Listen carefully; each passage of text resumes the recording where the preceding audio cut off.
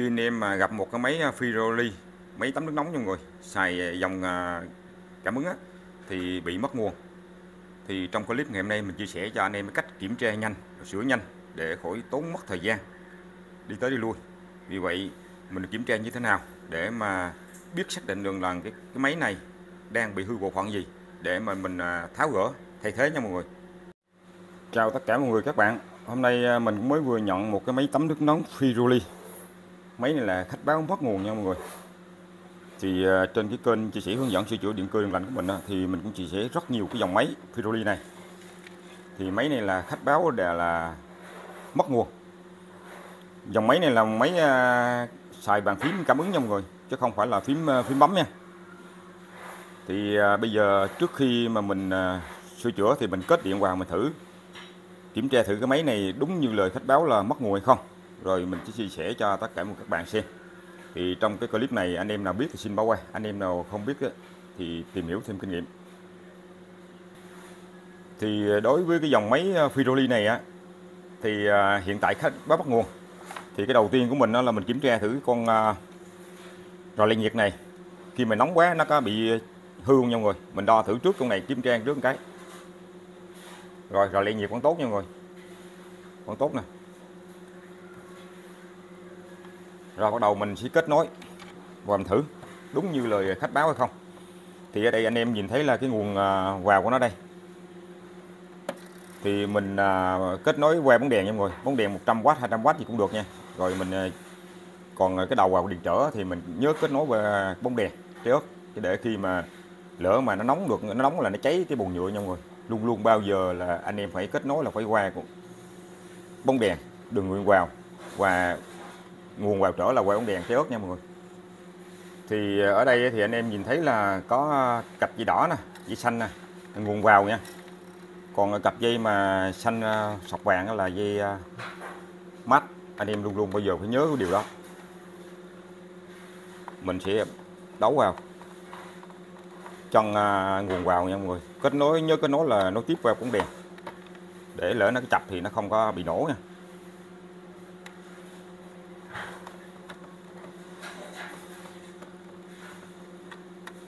Còn ở đây thì cái dây nguồn vào đầu trở nha mọi người, nguồn vào bầu điện trở nè, mình kết nối vào chân bóng đèn trái ớt nha, để cho khi nó nóng thì nó không có cháy cái bầu trở. Thì anh em mới làm y như mình vậy, nó rất là dễ thôi. Mình kết nối xong, trái ớt là mình bắt vào luôn nha mọi người. Giờ mình gắm điện thử nè, đúng như lời khách báo là bị mất nguồn hay không. Thì anh em nhìn thấy mình gắm điện rồi nhưng mà nó không có xuất hiện đèn nha mọi người. Giờ ngay cục biến thế là không có ù luôn nè, biến áp không ù luôn. Chứ nếu mà nó có nguồn là mình rời vô biến áp ù luôn nha. Rồi bây giờ mình rút điện mình kiểm tra. Thì ở đây mình sẽ tháo cái ba nguồn ra kiểm tra trước nha mọi người. Thì mình sẽ chia sẻ qua cách mà đo hướng dẫn để mà kiểm tra cái ba nguồn thế nào, biết là cái máy bị mất nguồn từ đâu. Rất đơn giản, nhanh nha mọi người. Tháo ba nguồn ra trước.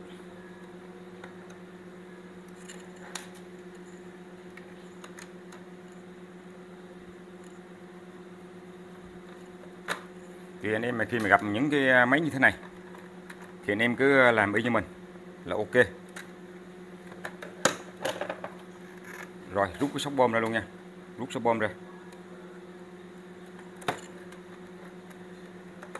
để là sóc dây nguồn nha. Đây là nguồn vào là LN nè, nguồn vào. Còn đây là sóc bơm mình đã rút rồi, dây bơm rút để cho nó gọn dễ làm.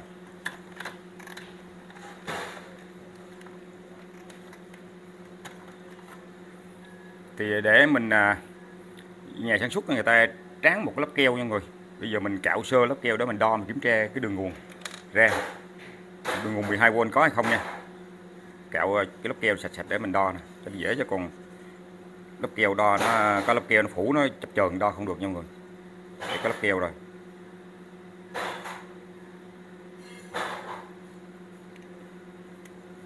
Đây lớp keo người ta phủ cứng ngắc hơn này, cạo ra cái lớp keo ra mình đo như dễ.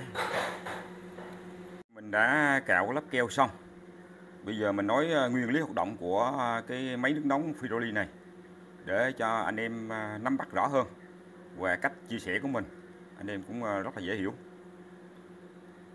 Ở đây là cái chân nguồn vào nha, nguồn điện vào là qua chân LN. Nó sẽ đi vào cầu diode. Cầu diode nha mọi người. Thì ở đây cầu diode đó thì mặt trên đây có hai con diode nè, mặt dưới có hai con. Nó được là kết nối với nhau đi vào cái chân của hai chân của cái tụ. Tụ này là 400 tụ kích này là 450V 68 mm 68 mm 450V.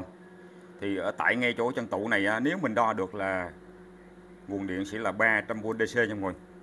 300V DC. Và từ chân tụ này cái nguồn nó sẽ đi vào cuộn sơ cấp của cục biến thế này. Đây, cuộn biến thế sơ cấp cuộn biến thế này nha. Và nó sẽ đi qua con IC. IC này là TOB 256IN. Đó, IC này là TOB 256IN. Thì từ cái con IC này là nhiệm vụ nó sẽ đóng mở cho cuộn biến áp này, biến thế này. Thì từ cuộn biến áp này nó là cảm ứng từ nó sẽ xuất ra cái dòng điện là AC qua con diode này. Và nhiệm vụ con diode này sẽ nắn dòng ra 12V. Nắn dòng ra một ngõ ra là 12V DC nha. Và tiếp theo con FCT này, nhiệm vụ của nó là nắn dòng ra 24V. Con này nha mọi người, nắn dòng 24V. Thì nó nắn dòng 24V nó sẽ qua cái relay cấp ra cho cái motor bơm trợ lực nha mọi người. Motor bơm trợ lực của bơm nước của cái máy này nè, motor này. Đó. Còn mấy trong cái phạm vi mấy con này thì nó gồm cái con TNL 431. Nó sẽ cấp nguồn qua con opto để mà nó sẽ đưa tín hiệu qua con opto để mà điều chỉnh ổn định điện áp cho con IC. Thì vì vậy cho nên bây giờ mình sẽ đo nguồn vào và mình đo cái nguồn hai ngõ ra 12V và 24V nha mọi người. Thì mình sẽ kết luận được là hư cái bộ phận nào mà mình kiểm tra, mình thay thế. Rồi bắt đầu mình sẽ sẵn ở đây mình gắn cái sóc điện vào luôn cho nó dễ nè.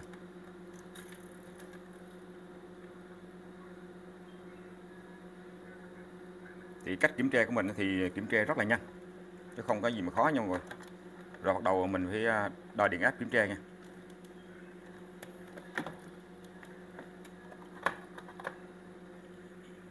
Bắt đầu mình kết nối đo nha mọi người. Rồi gắm điện vào nè.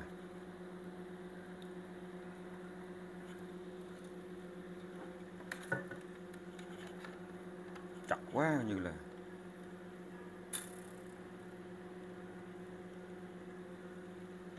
Ở đây mình sẽ kiểm tra cái nguồn 12V DC. Đấy, kiểm tra cái bây giờ mình kiểm tra cái nguồn điện vào của cái chân tủ kích đi nha, có 300V chưa?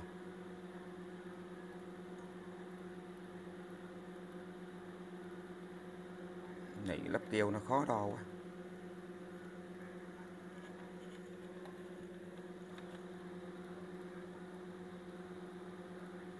Đưa kẹo lắp keo ra.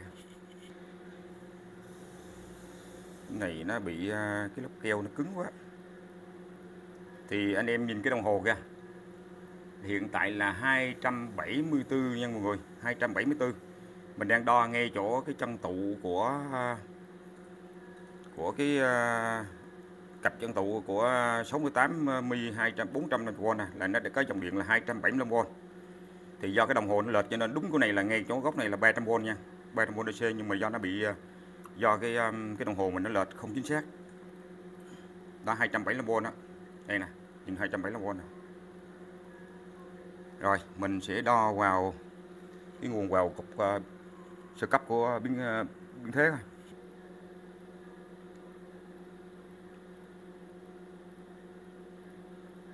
Thì ở đây là mọi người nhìn ngay, mình đo ngay chỗ cái chân vào của từ cái nguồn 300V nó vào lên cái cuộn sơ cấp của cục biến thế nè. Hiện tại đo ngay cục biến thế là để tới ngay đây là cũng 274V nha mọi người, nhưng mà đúng của nó là 300V á, nhưng do cái đồng hồ nó bị lệch nha. Đó, đúng đây là tới đây là 300V nữa nè. Rồi bắt đầu mình sẽ kiểm tra cái nguồn, cái ngõ ra của 12V, coi có không. Ủa, cái này sao được ta? Cái đồng hồ nhảy lụi ghê. Thì cái ngõ ra 12V này nó không có nguồn nha mọi người. Đúng là của này là mình đo tới cái này là nó, cái ngõ ra này là nó 12V nhưng mà nó có 1V mấy 2V nè. Đồng hồ này tầm bậy quá. Không có nguồn 12V nha mọi người. Hồ này lụi quá ta. Không có V nha. Có mấy V nè. Rồi tiếp tục mình kiểm tra tới cái nguồn 24V. Nguồn 24V là cái nguồn 24V này nó sẽ qua cái chân của con FCT 100 nha, nắng ra 24V vào của cái bơm trợ lực á. Nhìn cái đồng hồ cũng không có 24V nha mọi người. 24V không có luôn.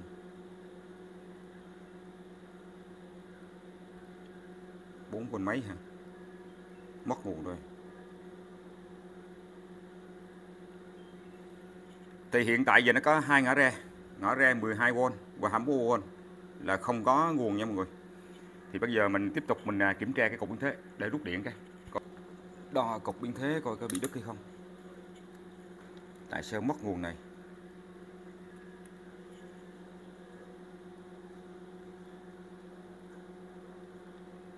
Biến thế có nha mọi người.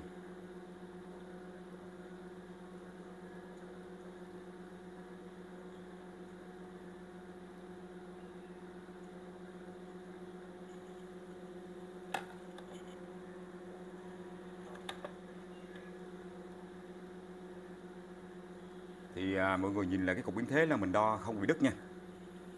Thì cục biến thế này không bị đứt á, thì có thể là mình kết luận rằng, để rút cái sóc ra mình chia sẻ cho anh em xem. Thì có nghĩa rằng là cái nguồn điện 300V từ ngay chỗ cái tủ kích này nó vào tới biến thế có, nhưng mà cái con IC top 256 này nó không có đóng mở để mà cho cái cuộn biến thế này cảm ứng ra cái dòng điện AC để nắng qua cái con diode nắng dòng này. Đó, qua con diode nắng dòng ra 12V DC mọi người. Thì nó mất điện hết toàn bộ khu này rồi. Thì bây giờ mình có thể mình đang kết luận rằng là con IC điện này top 256 này đang bị hư. Thì mình phải tiếp tục xẻ chân chì để mà chân chì ra để mình thay thế con này vào. Rồi mình kiểm tra xem có điện chưa. Nếu chưa có điện thì mình tiếp tục kiểm tra tiếp nha. Rồi bắt đầu mình kiểm tra. Thì cái con IC top 256 này mọi người lưu ý cái này nè. Nếu anh em mua là mua chỗ những nơi mà uy tín nha mọi người. Chứ còn ngày xưa mình đã từng thay mua những cái con này, những cái hàng điểu về thay cũng tầm khoảng xài 1-2 hôm là có thể, hoặc là 1 tuần lễ 10 ngày nó hư lại nha. Cứ anh em mà khi mua con này phải mua uy tín, chỗ uy tín xíu. Mình nói chung là chỗ nào mình mua là thường xuyên là mình phải mua chỗ đó, chứ còn mình không có đặt hàng linh tinh. Tinh sẽ rất là dễ hư nha mọi người.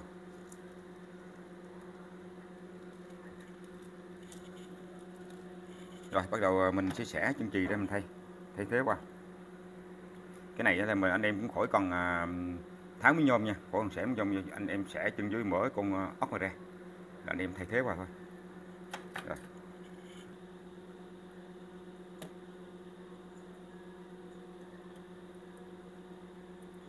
Mình ngày xưa mình có dùng cái mi bơm để thổi mấy chân chì ra hoặc cái ống hút nè, nhưng bây giờ mình cũng không cần dùng cái đó nha mọi người. Chấm những cái độ nhỏ thì thôi, khỏi dùng, thay rút cũng gọn thôi.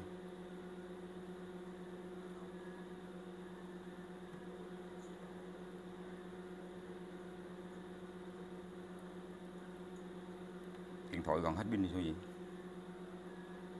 để mà quay sạc pin tí xíu xong bắt đầu quay lại.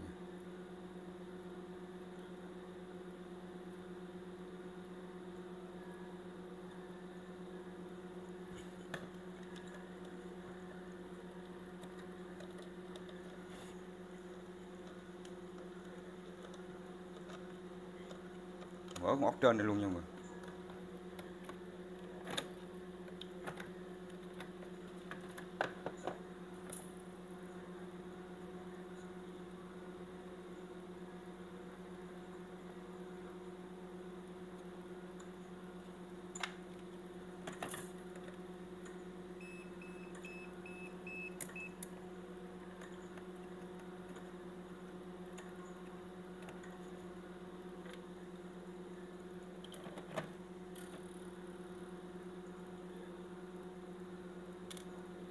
Rồi sạc pin đi xong rồi đỡ quay tiếp. Rồi giờ mình chấm hàng lại nha.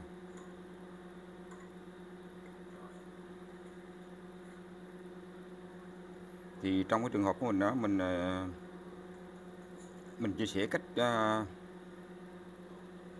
đo kiểm tra và cái phần linh kiện nào nó hư thì rất nhanh chóng nha mọi người, chứ không có gì mà khó khăn nha.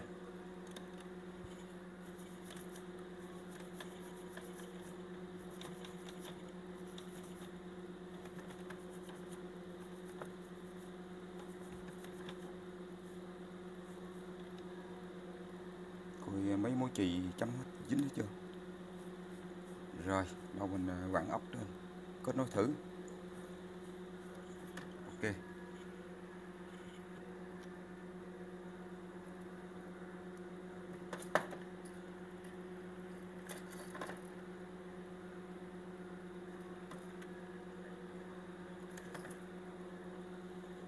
Khi anh em thay xong nhớ vặn cái con ốc lại nha mọi người, ốc để nó ép sát cái con IC này cho nó khỏi có nó giải nhiệt nha, giải nhiệt cho tốt nha.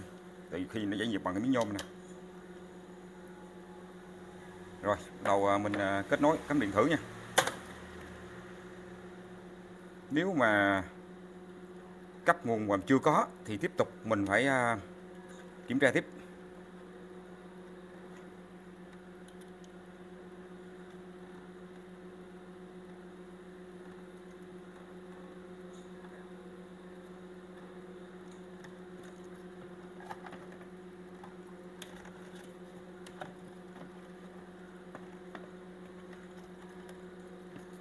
Rồi giờ mình gắm điện mình thử coi, đo thử ta nguội thử xem nào. Kết nối thử đo xem thử có vùng 12V chưa.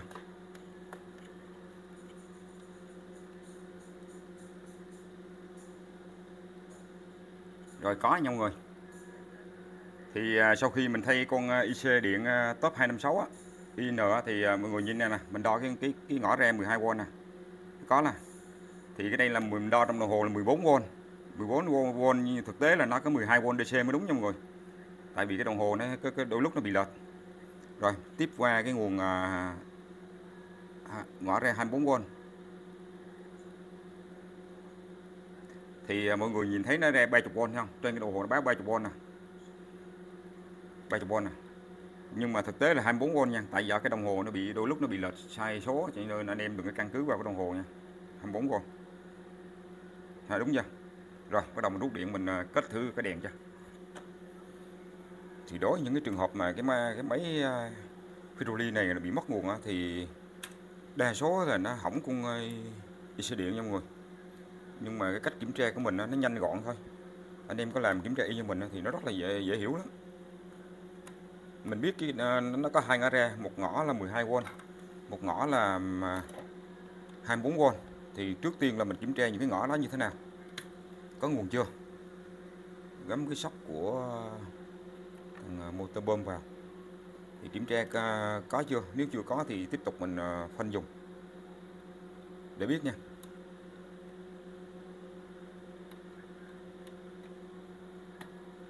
Rồi để mình gắm điện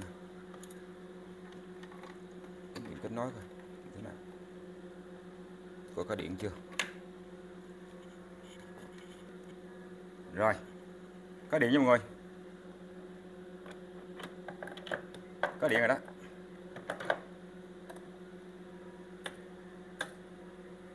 Thì anh em nhìn xem nè, hiện tại giờ là sau khi mình thay cái con IC điện là TOB 256 IN thì nó đã có nguồn lên nha mọi người.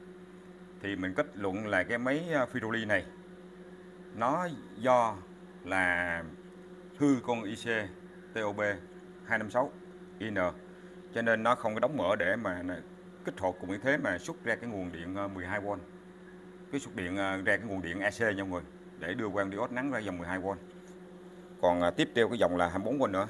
Vì vậy cho nên là cái máy này thì anh em mà gặp những trường hợp máy như thế này thì anh em phải cách kiểm tra đo như mình để biết chính xác là máy bị hư cái gì để mình kiểm tra sửa nhanh. Thôi clip hôm nay đến đây kết thúc. Mọi người yêu mến kênh mình thì bấm cho mình một like, một đăng ký kênh, một bình luận chia sẻ để mình luôn luôn có động lực làm những clip mới. Xin chân thành cảm ơn tất cả mọi người các bạn.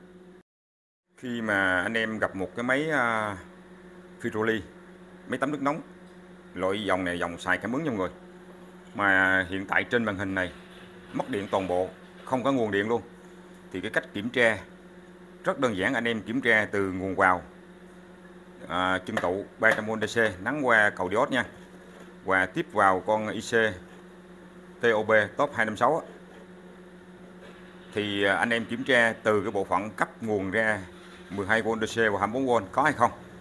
Thì nếu mà nó có thì mình phải kiểm tra đo khoanh vùng để biết được ra trường hợp máy bị hư cái gì.